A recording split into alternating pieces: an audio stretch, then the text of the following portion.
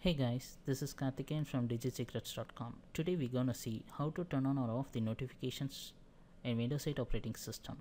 To access the settings, move your mouse cursor to the bottom right corner of your screen. A settings panel will appear. In this, click on settings. In this particular menu, click on change PC settings. Here is the notification controls. Here you can change the show app notifications on lock screen, and play notification sounds. Here you can change the notification for individual apps, and that's notification for Windows 8. And thanks for watching. Do subscribe.